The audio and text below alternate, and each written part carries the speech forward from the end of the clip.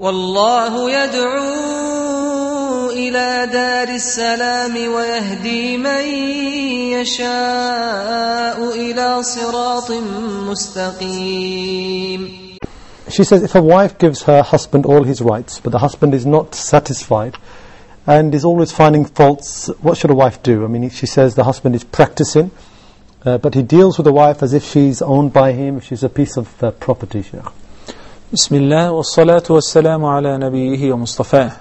All praise due to Allah, we praise Him and we seek His help. Whomsoever Allah guides is the truly guided one, and whomsoever Allah leaves astray, no one can show him guidance. May the best peace and blessings be upon Prophet Muhammad sallallahu alayhi wa sallam. Allah the Almighty said in the Quran, وَلَهُنَّ مِثْلُ الَّذِي عَلَيْهِنَّ بِالْمَعْرُوفِ. And this is a great ayah that's used as a reference in that regard, which means they do have rights. The wives, women, they do have rights similar to that which they are due upon them. So there are rights and there are duties. And each one of them must take care of his duties in order to gain his or her rights as well.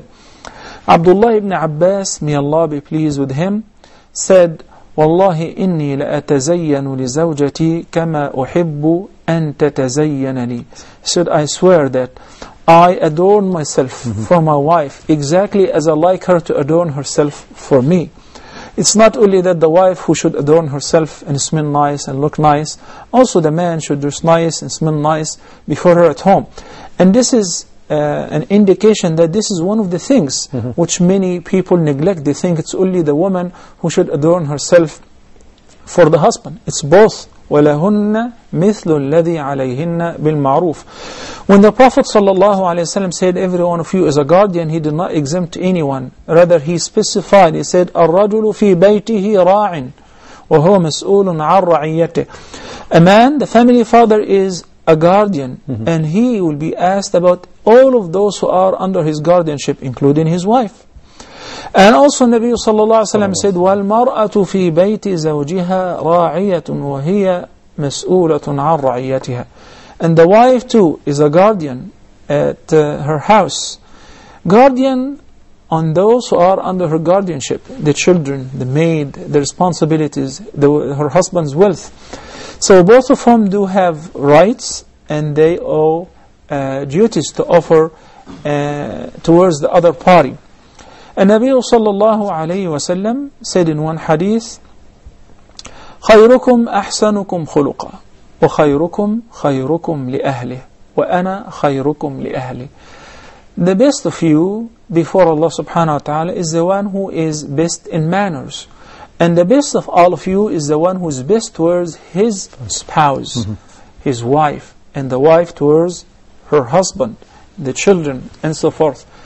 And then the Prophet ﷺ concluded the next. He said, and I'm the best of all of you because I'm the best to his family. Sallallahu alayhi wa sallam. When Aisha radiallahu ta'ala anha ardaha was asked about the manners of the Prophet sallallahu alayhi wa sallam and his behavior at home, she said, كَانَ خُلُقُهُ الْقُرْآنِ. He was the best to his wives because his manners were driven and were taken from the Qur'an.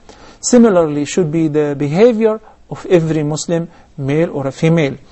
If the husband is going to pick on every little thing that the wife might do, then I would like to remind you with the following. First, a hadith that the Prophet ﷺ said, لا يفرق مؤمن مؤمنة إن كره منها خلقا رضي منها الآخر. Which means that a believer should not dislike his wife, his spouse, if he does not like an attitude or a certain behavior from her. There are other many things that you should focus on the bright side, on the positives, not on the negatives. The second, remember that you two are not perfect. إِنَّ النَّفْسَ لَأَمَّارَةٌ بِالسُّوءِ.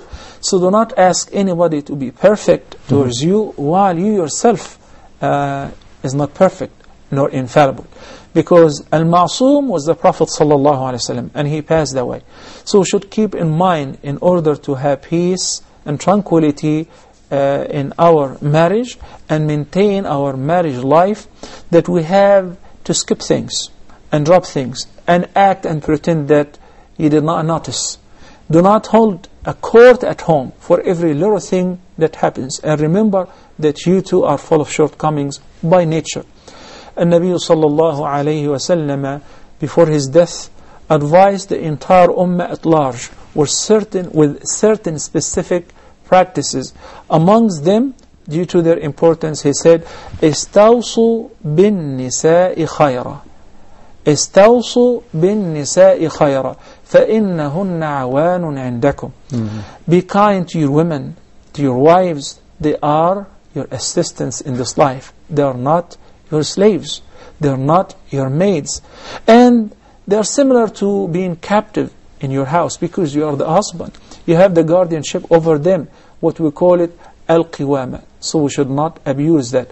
As I said, and as I always say, this is a general advice, because I expect the husband one day to pick up the phone and say, this is not the case. As a matter of fact, I'm the one who's too nice to her and she's too rude to me. So this is a general advice, to advise myself at first. Then my wife, who could be watching right now, Jamil and his spouse, and the entire ummah. The advices of the Prophet ﷺ and the commands of Allah subhanahu wa ta'ala in the Quran, the reciter, the reader, the audience should first apply them to themselves. Jazakallah khair, Shaykh.